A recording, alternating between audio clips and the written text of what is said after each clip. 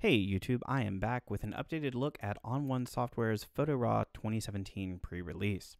This video is going to be looking at the December 5th build, which addressed several issues, including a few that I raised in my first video. So I want to start by recognizing that ON1 did a great job in getting a much better build out in a fairly short time frame. So, props on that.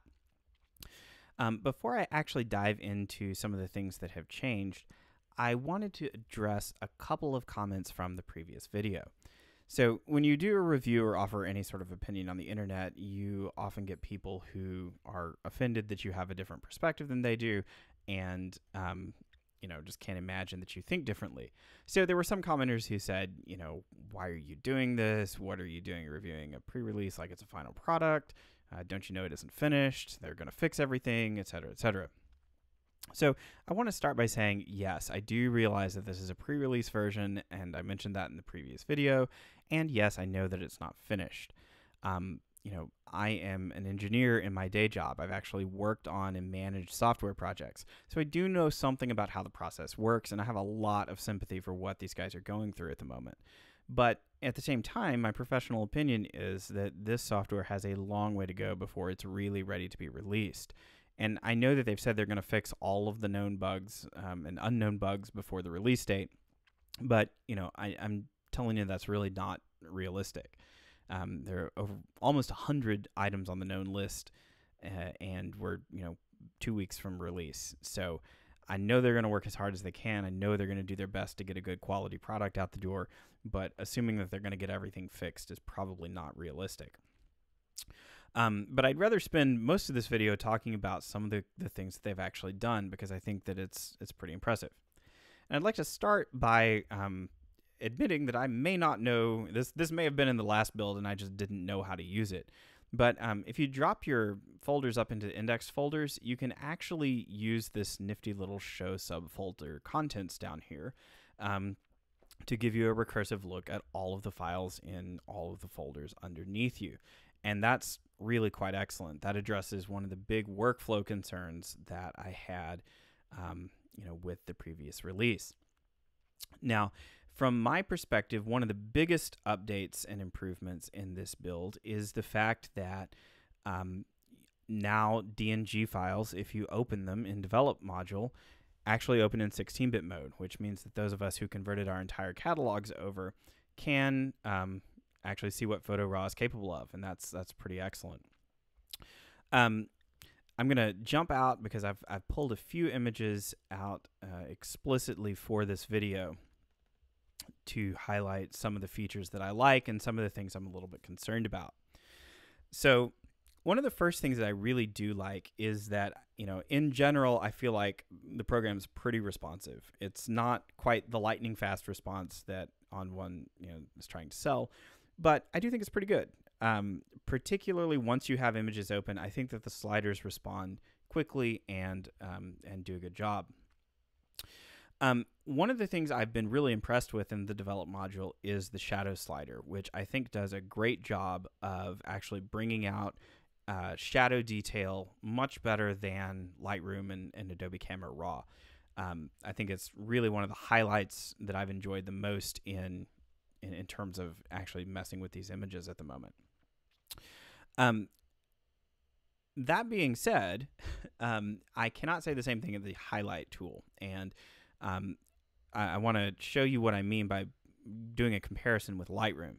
So these images have been sort of similarly processed up to this point, and one of the things you'll notice is that I actually don't think in its default state that Camera Raw does quite as good in terms of highlight recovery as Photo RAW does. So there's less detail here in Lightroom than there is, I think, by default in Photo RAW. But when you bring the highlight slider down, you get some of your detail back, and most importantly, you don't get any funky artifacts. But if we come over here to Photo RAW, what you see is that once you get past about 60, you start to get some pretty significant coloration and artifacts in the highlights, and that's fairly problematic. Now, I want to acknowledge that ON1 has explicitly said that the final release will contain quote, improved shadows and highlight ranges. So, I am not taking this to be the final state of the product, but I do think it's something that obviously I'll be looking out for in the final release, and something that hopefully is fully fixed by that time. Moving on, I want to highlight a couple of differences between Lightroom and Photo RAW that are things that you might want to look out for if you're switching. The first is actually the way that the sliders themselves behave. So, if you are familiar with Adobe, you'll know that the sliders go from -100 to +100, and they move in increments of 1 all the way across the spectrum. It's a completely linear scale. That is not how Photo RAW works, and that's not a problem. It's just something, again, to be aware of. So if you're starting at 0, you actually do move in increments of 1 up to 20. And once you hit 20, you start moving in increments of 2 until you get to 50, and then move in increments of 5. So the further out you are on the slider, the more you're actually adjusting things. You lose a little bit of control as you go farther and farther out. So it's, again, not a huge deal. It's a personal preference thing, but it is something to be aware of. Another issue to be aware of is the way that the two programs reference color temperature is different when you're using RAW files. Adobe obviously uses a hard reference to, for instance, 3400 Kelvin. Photo RAW will start you off at 0 and then let you kind of go up and down from there based on where you shot the file. So I don't think that's a huge problem. The only thing I can possibly see becoming an issue would be if you were way off in Photo RAW and needed more range than it was going to give you. But until that happens, I'm not terribly concerned about it. One thing that I have noticed that I do want to point out, and this I think goes back to the highlight artifact issue, is I actually have seen some visual artifacts in high contrast areas of images, including this one. So what I've done is I've actually got 2 JPEGs that are brought up. One of this one was processed in Lightroom, and the other one was processed in Photo RAW. And what you see are some pretty high contrast areas of this image. So you've got red and white and, kind of some brightness and then fading into dark. You also have these lights up here.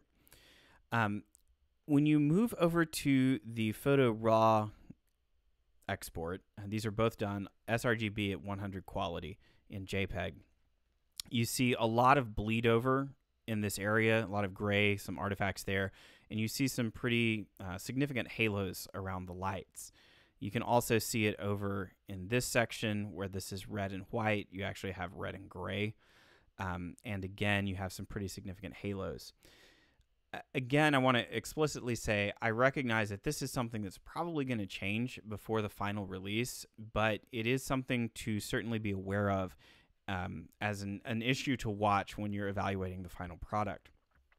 This is probably something that is not a gigantic issue if you're printing for screen resolution or something like that. But if you're wanting to stick something on a wall at 20 by 30, that's going to be a much bigger problem, and I'd certainly watch out for that.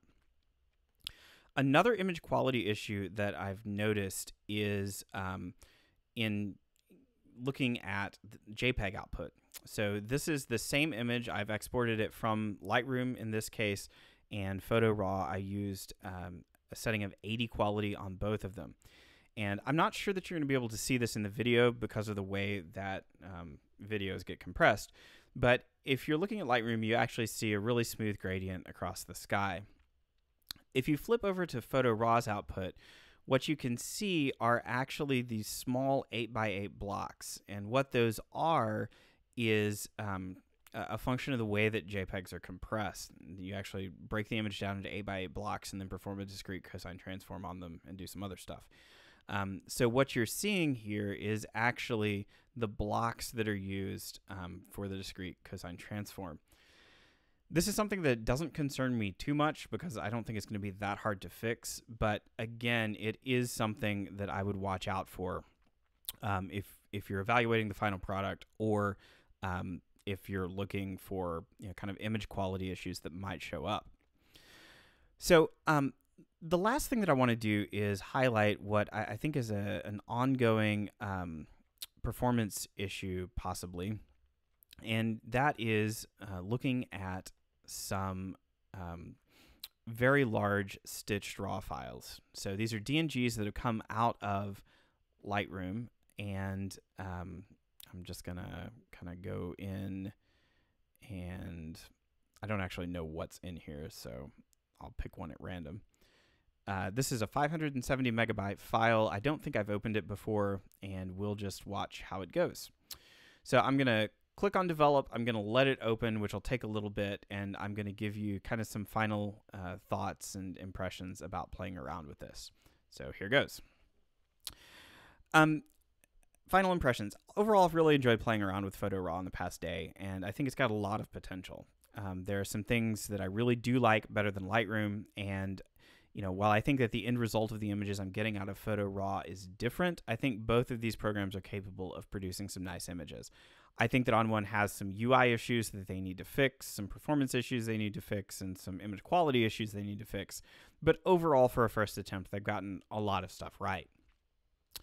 At the same time, I do really have some significant concerns about image quality. My biggest concern is probably the artifacts that I showed you in that image of Charles Bridge, which I suspect is related to the highlight issues I showed on the picture of my dog. It's really concerning because that's almost certainly something that's happening in the RAW engine itself, and I can't be confident that when you fix it, you're going to be able to do that without causing some, problems somewhere else. Now, I know that they're saying that the RAW engine is going to be updated, and that itself, in fact, gives me some concern because you've got really a core piece of the software that hasn't been finalized, and this is supposed to be released in 2 weeks. I think the JPEG issue is a much more minor concern. I think that's fixable, but I do think it's something to watch out for. And we're starting to load this in. At the moment, I think the way that I would sum up, looking at Photo RAW would be reflecting on some advice that I usually give people who are considering buying their first camera. And what I usually will tell them is, you're not just buying a camera, but you're buying into a system. And, I think in a lot of ways that applies here. The truth is I am heavily invested in Lightroom and its image processing right now. And I wish that they could get their act together and offer a more stable and faster product. And, what I've seen on this pre-release does give me some hope that there's going to be a credible alternative, but it also makes me a little bit worried about, some of the testing and quality control procedures at ON1. Worried enough that I'm probably not going to jump ship until I've seen some improvements and some long-term enhancement. It's definitely a program that I'm probably going to continue to play around with, but I don't think it's one that I'm going to use for my important workflow, at least at the moment. I do think it's certainly capable of producing good results, but I'm not sure at present that the performance benefit, if indeed there is one, is enough to justify switching for the kind of photography that I typically do. As always, I would love to hear your thoughts, even if you want to tell me that I'm an idiot and wasting my time. So hope you've enjoyed this, and I certainly would invite you to feel free to leave any comments and questions below. Thanks.